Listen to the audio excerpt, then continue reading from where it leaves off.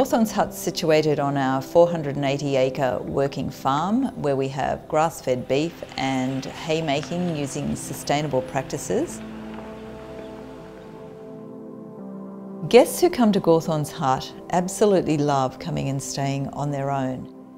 They have their own laneway to drive up from Mudgee, and their piece of Woolgower is just for them.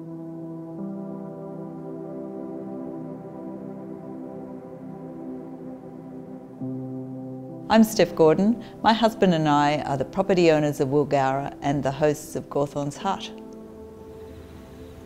Gawthorne's hut's on the outskirts of Mudgee, a small township about 3.5 hours drive from Sydney.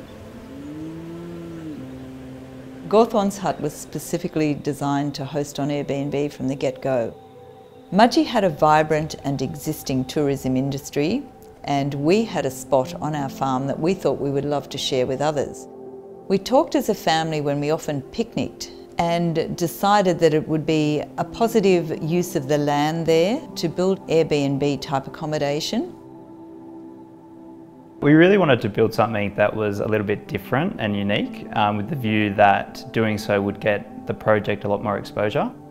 And to do it well, we knew that we had to get an architect involved. The main idea was to really create a simple, robust building that was able to reference the materiality and the elements around it. So the small space is maximised by having limited internal walls and having it quite open plan.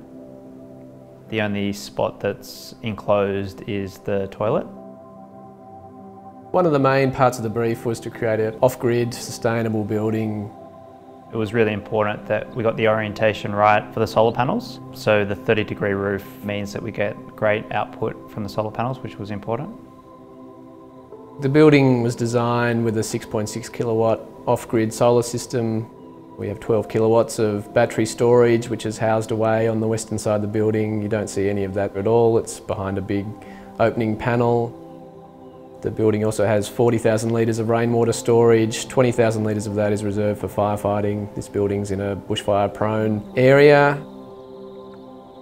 The building's designed for maximum natural ventilation and with maximum insulation values where possible. Double glazed timber windows and doors are operable, so the building can cross-ventilate in every direction. The flooring is a polished concrete slab. The slab was really about grounding the building in the landscape while also providing a good amount of thermal mass. We lined the building with black butt ply. We wanted something that was a little bit darker and more higher end than your normal plywood. A ceiling fan provides cooling in summer. A small wood fireplace provides heating in winter. The kitchen is fairly minimal. We built it out of some of the leftover timber from the walls and ceiling. There's a 2-burner gas cooker and a fridge. The dining space itself is just an extension of the kitchen bench, looking out over the view with a big window that can be opened for natural ventilation. The dining area also allows the space to be used as a study or workspace if required. The main idea was that a lot of the dining could really happen outside, by the fire pit, sitting on the concrete step outside. The bedroom has a king-size bed. We had it made locally by a furniture maker. In terms of the bed head, we've used reclaimed bricks from an old chimney that we had on the property. It's quite low to the ground and it's positioned under the lowest part of the ceiling, so it creates quite an intimate sleeping space. The bathroom was intended as an open space really, which is about sort of maximising the feeling of space internally, but it also allows good views from all angles of the property, from both the bath and the shower. We can get away with that because the building's positioned in quite an isolated spot on a farm, so there's no privacy issues with the open bathroom. The only enclosed area is the toilet. The recycled brick bed head just helps mediate between the bathroom area beyond and just giving a little bit of separation to the sleeping space. Because it was going to be guests that were using the space, and when they were coming here, it would typically be for the first time.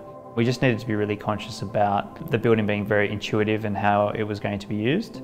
So things like light switches to be easily located, the kitchen appliances being able to be used without instructions. You might have guests arriving late at night after driving, so the building's always set up, lighting going, possibly the fireplace roaring as a welcoming gesture. Hosting on Airbnb gave Rick and I the opportunity to value add to our farm, to also create an income stream that was more sustainable than cattle grazing on that particular piece of land. The farm's into its third generation. We feel that we're setting our farm up as a more profitable business to ensure the continuity of family ownership. What we've loved most about hosting on Airbnb is being involved in the vibrant Mudgee tourism community and having guests say that they've experienced something unique and positive that has created memories for them that they're going to take home with them.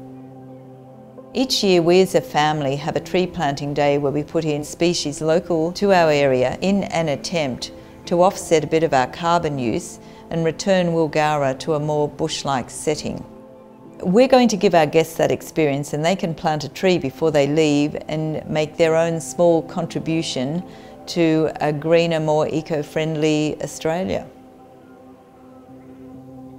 People have busy lives, and I think they need time to reset, chill and just relax.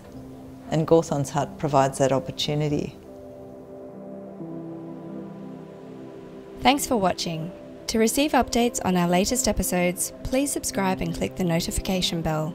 And if you have a unique space that you're interested in hosting on Airbnb, head to the link in our description to learn more.